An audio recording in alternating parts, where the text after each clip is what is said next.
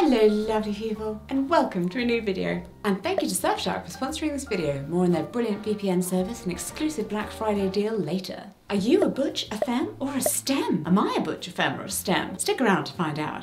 Although I guess it is pretty obvious. Fabulous! Let's start with butch.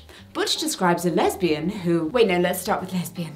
Yeah, for real. A lesbian is a woman who loves women. Mostly. There are people who identify as lesbians who don't identify as women, such as some non-binary people who were assigned female at birth. There are also people who identify as lesbians who were assigned male at birth. As always, this channel is a trans-inclusive space. If you disagree, kindly understand that people's existence is not a point of debate. I'm afraid your comfort level with other people's identities is neither here nor there. So disclaimer, although this is a video in which I'm going to be discussing lesbians, types of lesbians, we're going to have some fun with it. You know, we're a bit of a jokey community, it is how we are. We like our memes. I will generally be using the pronouns she and her, but that doesn't mean that I am excluding those of us who use the pronouns they and them or transmasc people. Special love to those on the more masculine end of our spectrum. We love you, we see you. Now, butch.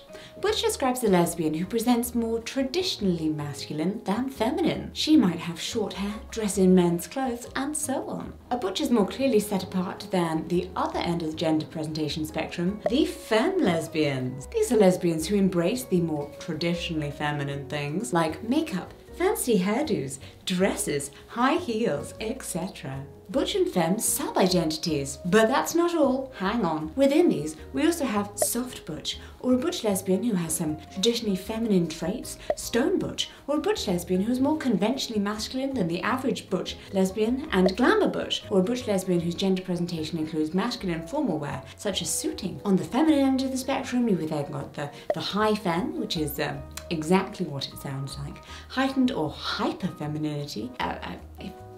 If you didn't already know, this is me. Hello there. You may have heard of lipstick lesbians, who are similar to femme and high femme lesbians in their deliberate and joyful femininity. Ultimately, it is up to each individual lesbian to determine which identity fits the best, whether that's feminine, high femme, lipstick, or all of the above. Now, following the naming trend set by lipstick lesbian, we have chapstick lesbian. Chapstick lesbians are lesbians whose gender presentation leads a little more towards androgyny. I mean, if you're a woman who's attracted to women at a time where society tells you that only men are attracted to women, well, it really makes you question what man and woman really mean, and what men's and women's clothing, hair and style can be. Gender expression comes in all different forms. We have the deliberately masculine or feminine gender presentation of butch and femme lesbians, and we have lesbians who feel like womanhood doesn't quite fit. And we have drag performers. You've probably heard of drag queens, but have you heard of drag kings? Through their performances, drag kings question, satirize. One such drag king is Storm de la Vega, whose name I can never say properly, who is known for throwing the first punch in the 1969 Stonewall Uprising. What a king. Clearly who Kylie Jenner named their daughter after. There is some debate about who threw the very first punch because, as you can imagine, things were quite hectic. Now, Storm is a biracial drag king who performed in the very first racially integrated drag review, and a butch lesbian. Time for a quick break to say thank you to the sponsor of today's video, Surfshark. Now, I don't believe in the phrase, if you don't know by now, you never will, because there's always time to educate, learn and grow. So if you haven't heard about Surfshark and their fantastic app and browser extension, let me tell you all about it.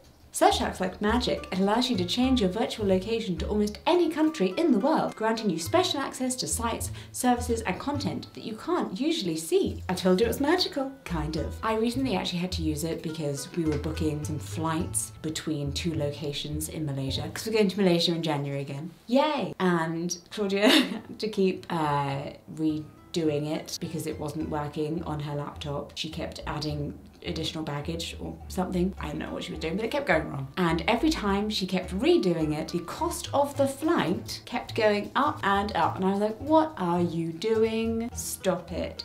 Use my laptop where we've got Surfshark. Connect to a different server each time you mess it up, and the price will stay the same because it knows every time you rejoin that you really want these tickets. Connecting to a VPN server has never been easier, thanks to Surfshark. Also, she's a silly Billy because Surfshark actually allows you to use one account on a limited number of devices, so I don't know why she's not using the account on her device. Thanks to Surfshark's super strong layers of encryption, Claude and I can both be safe when working and browsing online. Get an exclusive Surfshark Black Friday deal. Enter promo code Jessica to get up to 6 additional months for free. Surfshark.deals/Jessica. What are you waiting for? Actually, could you do so after this video? Thanks. Community-specific terms. So now we've covered Butch, we've covered Femme, but what about STEM? Have we heard STEM before? STEM, which can actually be spelled 2 different ways and is not related to science. I'll be honest, I do forget what that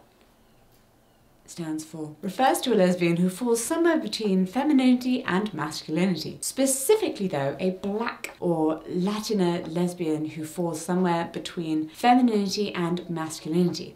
Now the word STEM is a combination of stud and femme. A stud lesbian is a lesbian who's traditionally masculine, and like STEM, this is a term reserved for the Black and Latinx communities. But why does stud and STEM only describe Black and Latinx lesbians? Well, it should come as no surprise that historically queer communities in the Western world have been predominantly white, and just not necessarily that the people who are LGBTQ+ have been making up those numbers, but the ones who have been willing to write it down on a census have been. Also the ones making up the names.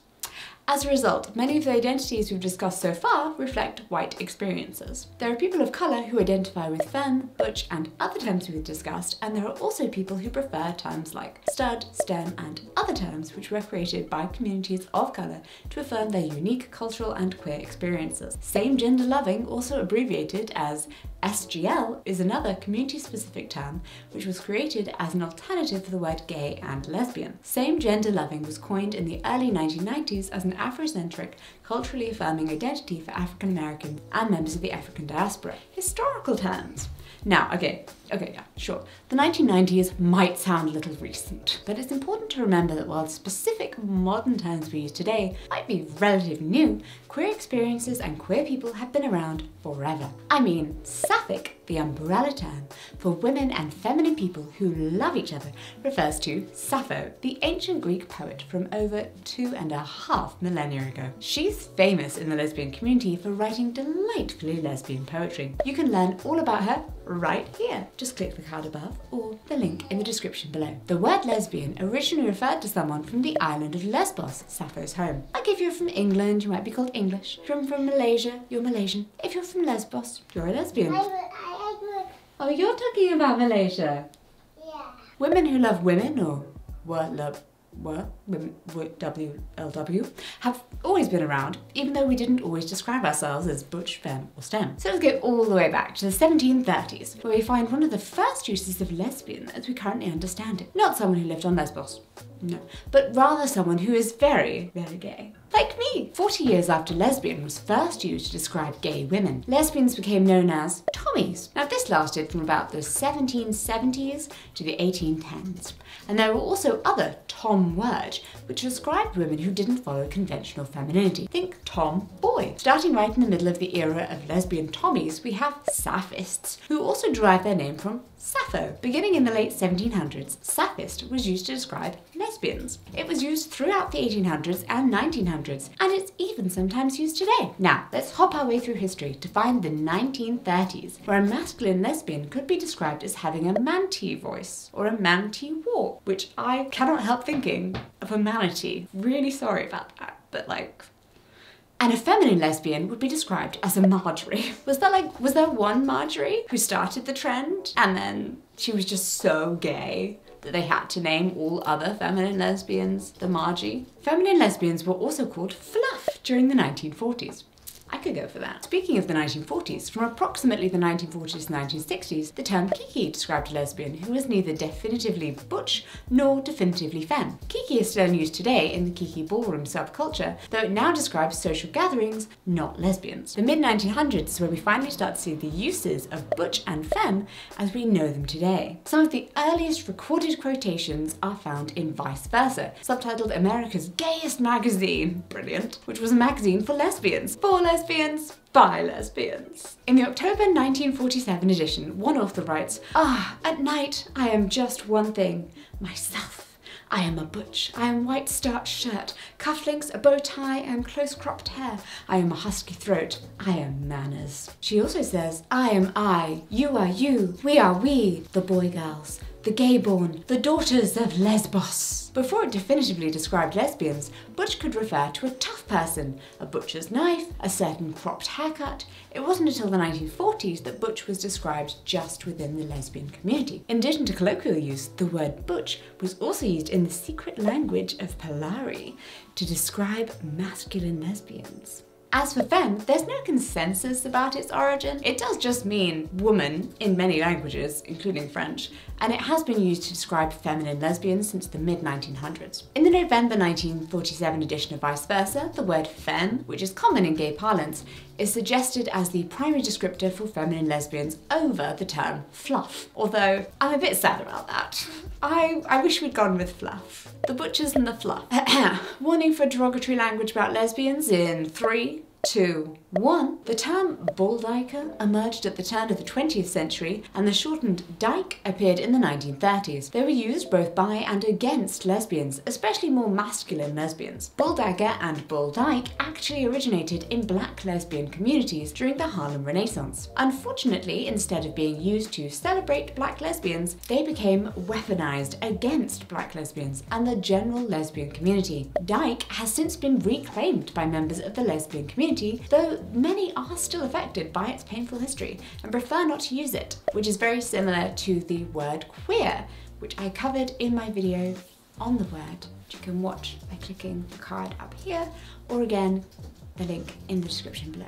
Throughout history, there were also a plethora of historical terms describing lesbians, which referenced sexual acts, such as rubster, which was used in the mid-1600s, muffdiver, which was used in the early 1900s, and tribade, which was used in the late 1500s and onwards. No, I don't really know what that one means. Unfortunately, many of these terms were used in a derogatory way, and not by choice. Also used to slander the probably bisexual King Christina of Sweden, because she did things like dress in a mix of men's and women's clothing and have amorous relationships with women. You can learn more about her in my video, which is up here. Slang and inside jokes. Today, instead of being tut-tutted for relationships with women like King Christina was, you may be tut-tutted for relationships with men. This is an awkward part. There are so-called gold star lesbians, which first of all, no gold stars for anyone, no. This term describes a lesbian who has never had sex with a man, which, I mean, I'll state the obvious, sexual history and sexual behaviour do not equate sexuality. We should also consider things like compulsory heterosexuality and social pressures. And also, not judge others or ourselves. Someone is not less of a lesbian because they didn't know they were a lesbian until later in life. They're also not less of a lesbian because that's how they were feeling at that point in time. All lesbians should be welcomed into the lesbian community with open arms. Always change my mind. Gold stars for everybody.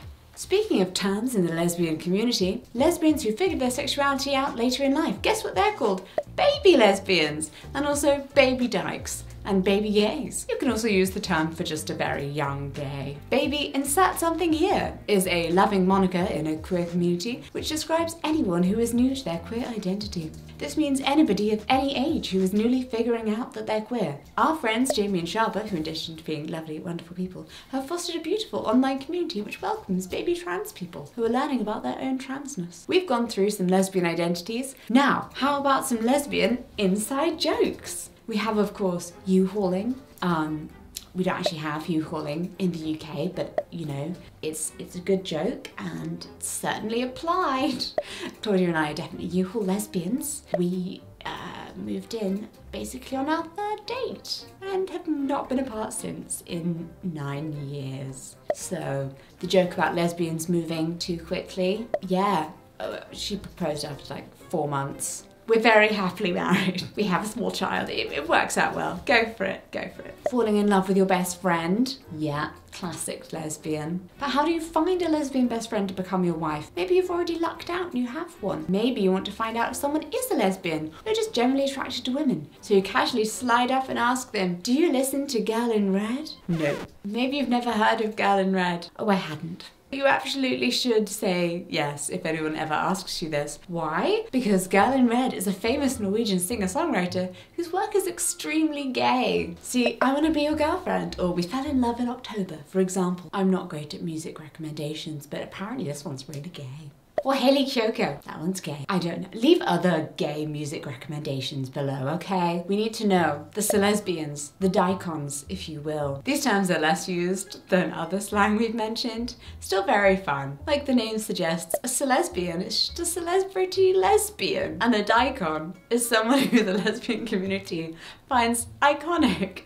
Can this also be me? I am, to be clear, definitely a lesbian. Amazing. Style can be hugely personal to one's queer identity. We've talked about the ways in which lesbians explore gender presentation, and while there's no one-to-one correlation between sexuality and gender presentation, there's no denying how personal style can be used to express one's queerness. I mean, are you a Doc Martens lesbian, a Converse lesbian, or a Vans lesbian? None of the above. I mean, I'm a heels lesbian. Although that's a thing. My hands are actually doubly floppy though, because I have the lesbian fabulousness and they don't work. That's a style choice. No, they just got paralyzed for a bit, but yeah, style choice. So lesbians realized that so many of us love the same kinds of shoes, and thus shoe lesbians were born. Fun fact, lesbians' relationship to Doc Martens actually dates back to the women's liberation movement of the 1970s, when Docs were favored by the butch women who worked in labor-intensive jobs. None of these shoes are a definitive declaration of one's queerness. That's just a fun inside joke. Have you also noticed how many vintage lesbians there are? There are many, many, many vintage lesbians. I see you. Just remember, the only way to know if someone is queer is if they tell you. So wink at them. Someone could just like Doc Martens or Converse or the lesbian Vans. Or maybe they're closeted and finding subtle ways to express their queerness in a way that feels safe. Now this video has been very focused on English language lesbian slang because I speak English and sometimes I even struggle with that. But I also have a video about queer sign language, so do go and check that out. It's really old and I should redo it. So tell me if you'd like a redo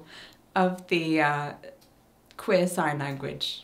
But it is, I should warn you, in British Sign Language. So if you know American Sign Language, it's a different thing. People have gotten confused before. I absolutely love learning about queer language used around the world, so please, please, please share whatever queer and lesbian terms used in your own communities down below. I can't wait to read your comments. And thank you again to Surfshark for sponsoring today's video. Remember to click the link in the description or head to surfshark.deals/Jessica for the exclusive Black Friday deal. Enter promo code Jessica to get 6 additional months for free. That is 6 additional months. That is a lot, oh my goodness. Thank you so much for watching and I will see you all in my next video. Bye bye.